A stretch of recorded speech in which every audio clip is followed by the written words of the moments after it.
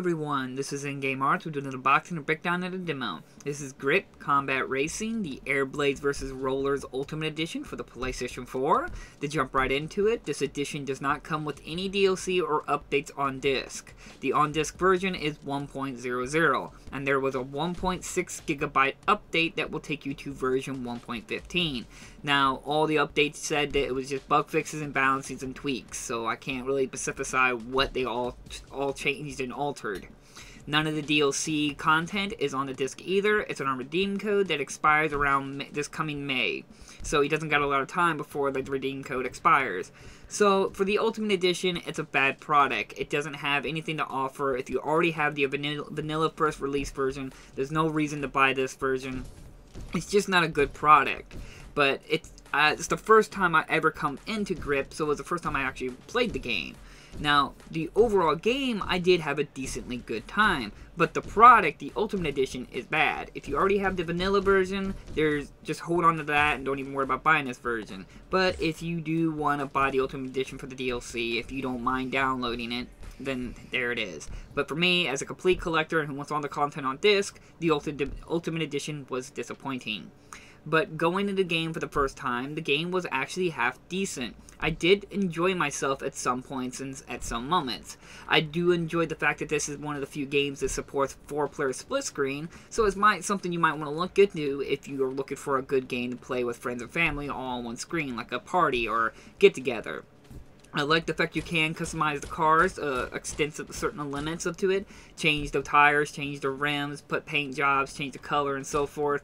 And it's got a good variety of vehicles here and there, but they all largely look the same, and I tried a few of them, they all felt the same to me. I never really noticed any kind of difference in the stats, but that's personally me. The game does support a great few of modes. They got normal racing, combat racing, arena mode, and for single player you also both got like a challenge mode. And that's something I really want to talk about is the arena mode. It's like a combat where you just do it out in an arena with weapons and so forth. Why I want to bring this up is that playing it gave me a large feeling of Twisted Metal, and I thought that was actually really nice, as we don't got any kind of form of Twisted Metal at this current generation of gaming. And I did personally play a 3-player split screen with my nieces, and we both had a great time playing it. And it just, like I said, it made you feel like you were playing Twisted Metal again. So if you're looking for something maybe to into that field of Twisted Metal gameplay, as well as being 4-player split screen, which I had no issues, there was no frame rate drops or any kind of problems playing 4-player split screen, it was a lot of fun.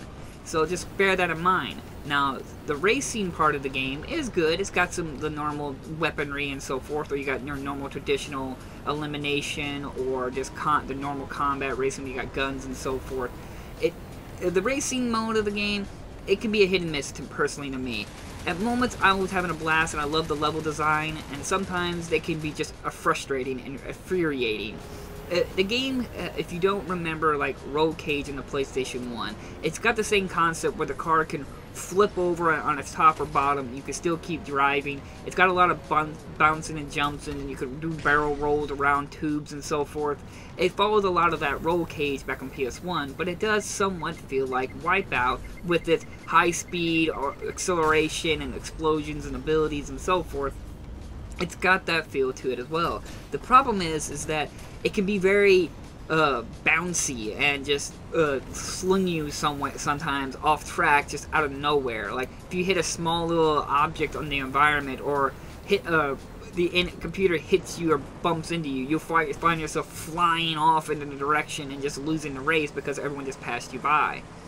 This can be very frustrating and just ruins the gameplay sometimes, because I do not mind games being hard and challenging, but I don't like the fact that I'm losing because because of stuff that's out of my control. I don't mind losing because I messed up. I hate losing when it's like there was nothing I can do. I just hit this little bump, or I had to fall off this jump and land on this platform, and just because at this specific moment it wants to say that I didn't land on it right and flings my car somewhere. It can be very frustrating and just frankly just ruins the entire experience of the game, because you're no longer trying to beat the level, you're just trying to beat it just to get it over with. You're not feeling like accomplished or anything. I hope I'm trying to get my point across. But overall, I still had a fun time. as I've been playing so many simulator racers, it's been nice to play a little bit more of an arcade racing kind of style. The game does have some good variety of weaponry, from missiles to a special, whoever's in first place missile that hits that person, time slowdown, and then machine guns, and a bubble shield or a guard that protects you from attacks from behind.